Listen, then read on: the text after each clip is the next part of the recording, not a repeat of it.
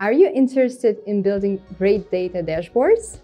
Hello and welcome to the Data Pinch, a series of bite-sized videos on all things data so that you can start your week with a pinch of data. Today, I will be sharing with you 5 mistakes to avoid when visualizing your data. Number 1. Creating visualizations on top of raw data. Before you start visualizing your data, you need to clean it and transform it. Using your raw data in your visualizations is tricky because you run the risk of working with outdated or denormalized data. And let's not forget the data sets that are poorly structured or the feature information that you don't actually need in your dashboards. So clean it up and transform your data before you visualize it. Number 2. Using too much data. Another common mistake is thinking that every bit of data is relevant and needs to be showcased in your visualization of choice. Building charts with a data overload will only create confusion and overwhelm. This results in the end user of visualization not actually benefiting from it.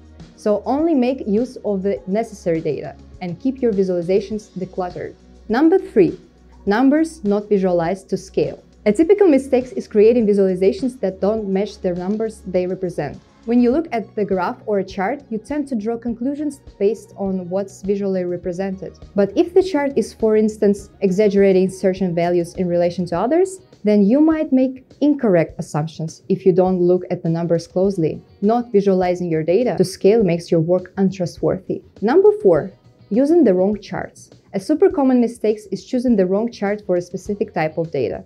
For instance, if you want to illustrate a change that has been happening in your organization over time, let's say in the product usage, but instead of visualizing it with a line chart, you make a pie chart. This choice would be completely off, as a pie chart is actually used to show how specific parts make up a whole. With a pie chart, you could do a breakdown of the types of customers that use your product, for example, but not visualize a change over time or a trend. Number 5.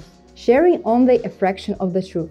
Another critical mistake is focusing on specific slices of data to portray the numbers in a more favorable light. The problem here is that if you look at the data as a whole and zoom out, you will come out to see trends that will put those zoomed-in numbers into perspective. A common example for this issue is financial data visualizations, where let's say the performance of a business is looked at only in certain periods of time without putting it into perspective in relation of the rest of the time. This might make the performance look better than it actually is in the grand scheme of things. And those were our 5 mistakes to look out for when visualizing your data. We know there is plenty of others, so feel free to share them in the comments below. Thanks for watching!